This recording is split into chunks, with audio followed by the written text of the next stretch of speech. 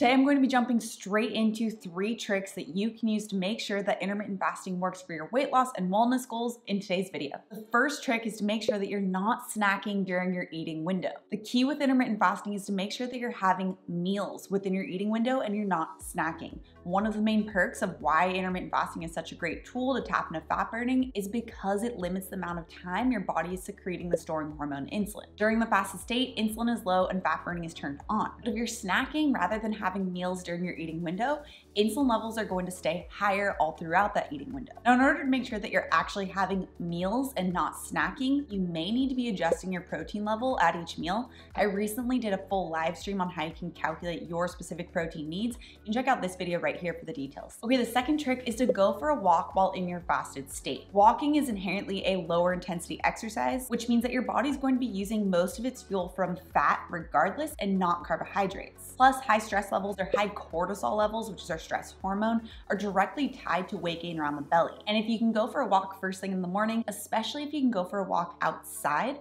this will help to expose your body to something called negative ions, which have been found to help reduce that serum cortisol level or that stress hormone level. So especially if you're having difficulties losing weight around your belly, going for a walk first thing outside if possible is a really great tool. Of course, this is weather permitting, so if you can't go outside, at least going for a walk in your fasted state is a really great tool to help your body continue to utilize fat as fuel. And because you're using more fat rather than using carbohydrates as fuel with this type of workout first thing in the morning, it will also help to keep sugar cravings lower because those higher intensity interval training or higher intensity exercises rely more on using carbohydrates, which can drive up your sugar cravings and work against your weight loss goals with intermittent fasting. The study that was specifically done on walking outside for reducing stress levels found that it needs to be about 15 minutes. So if you can go for at least a 15-minute walk first thing outside during your fasted state or longer, really it's hard to overdo walking unless you have an injury. And that's a great way to help continue your progress with intermittent fasting. Okay, and the third trick is to not use stevia, monk fruit, or any of these other zero-calorie sweeteners during your fasted state. Technically speaking, these zero-calorie sweeteners should be fine. However, if you already are finding that you're having difficulties losing weight or you really want to ramp up your results with intermittent fasting,